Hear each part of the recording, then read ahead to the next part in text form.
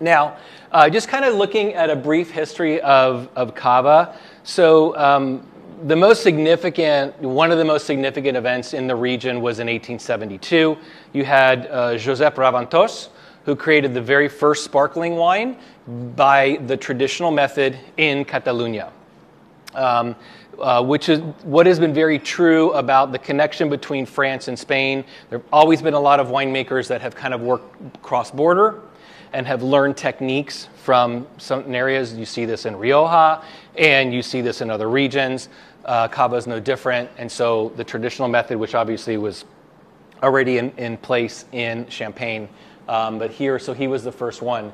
In 1887, after phylloxera, much of Spain, and this is very true historically for Spain, so many of the regions in Spain were predominantly red wine regions. You would be surprised to know that Rías Baixas, the home of Albariño, was a red wine region before Albariño kind of took the stage. And so this is true with the Cava region as well. They decided to uproot a bunch of red grapes and plant the 3 local grapes, which we'll talk about shortly.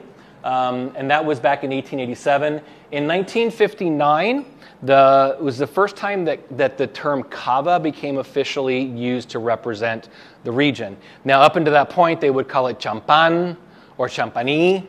And of course, because of regulations, the only time you can call something champagne or any derivative of that is if it is in the region. And so the term Cava came about because this is it referred to the caves where the wines and the bottles were being aged. Then you also have 1972, so 100 years later was when the Consejo Regulador officially established.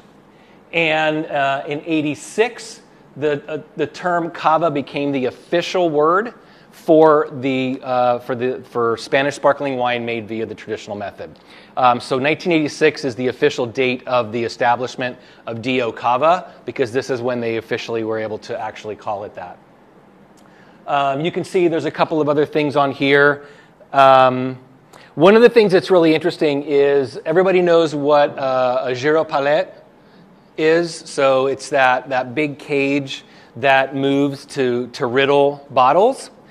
The precursor to the gyro palette was actually created by the Catalans. It was manual, and so it was the manual cage that it would look like a big top, and they would roll it around. It was the French who actually automated that. So it was called the girasol, which is kind of crazy because girasol in Spanish is sunflower. But it is what it is. So the Catalans do get a lot of credit for the creation of that.